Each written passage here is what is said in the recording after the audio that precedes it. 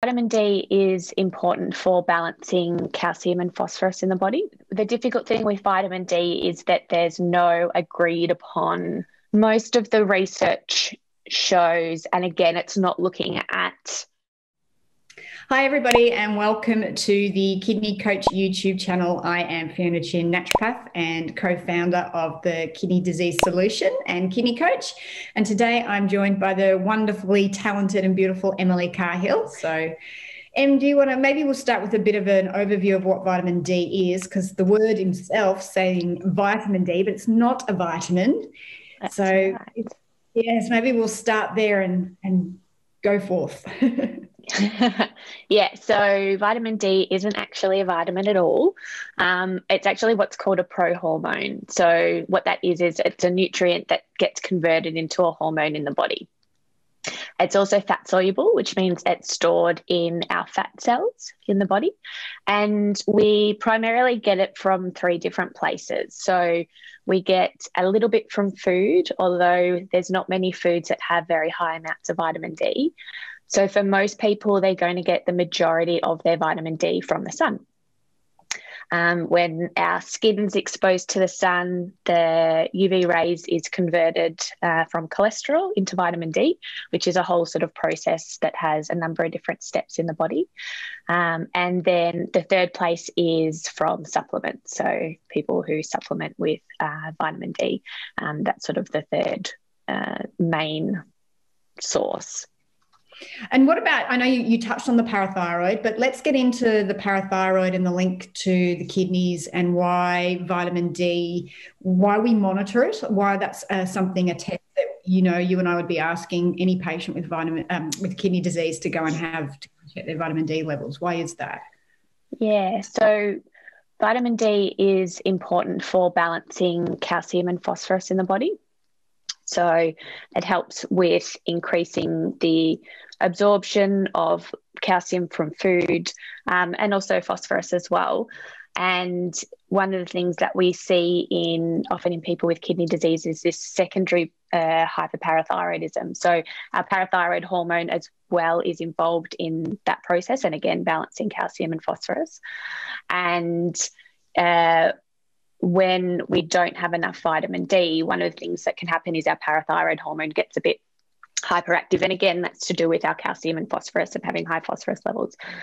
But vitamin D can be used to help reduce our elevated parathyroid hormone as well. But it's important when you're testing vitamin D, that you're not just looking at it in isolation. Because, as I said, it can also affect and influence calcium levels. It can influence phosphorus levels as well in the blood. So dosing, right? So we know what blood levels. So if someone comes and they have their test, their vitamin D is a bit low. Let's say they're sitting around 15.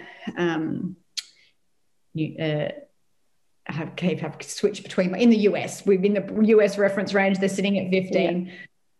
Which I see people in Australia sitting at, which is so low. What sort of dosaging and, looking at their calcium kidney function, they've got maybe stage 3 or 4, maybe their calcium phosphorus is okay, but maybe, slightly bumped around, the higher end or something like that. What sort of dosing are you thinking that you would suggest to someone with chronic kidney disease? It depends a little bit on how often they would be getting their vitamin D levels checked. And I guess, and part of that is sometimes how willing someone's doctors are to continue to monitor that, because I wouldn't want someone to be on a very high dose if we're not going to have another vitamin D test done for months, because that's not very, obviously you can't monitor what's going on. So I guess typically I would recommend around the sort of 5,000-ish I use a day, because I feel like that's generally a dose that will increase someone's vitamin D levels, but also a dose that's not going to increase them hugely in a short period of time.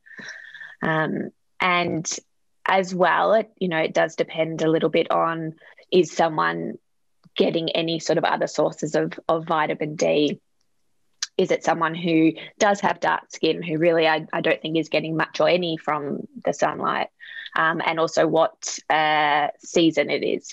So I'll sometimes treat dose differently in winter as opposed to summer. Yeah, I do exactly the same. And I guess you're right. And it's interesting, the other thing about vitamin D too, right? You give one person 5,000 IU a day and you check them like 2 months later and they've gone from 15 to 30 really quickly. And then I have other patients where you give them 5,000 IU a day and they may be going out in the sun and they go from, I'm thinking in Australian reference ranges now, they may have gone from 60 to 65. And you think, what is going on here? So it is a very individual thing as well, I find, vitamin D. Do you find the same thing? Yes, yeah, 100%. You can never predict what's going to happen, which is why you need to test. Thanks, Emily.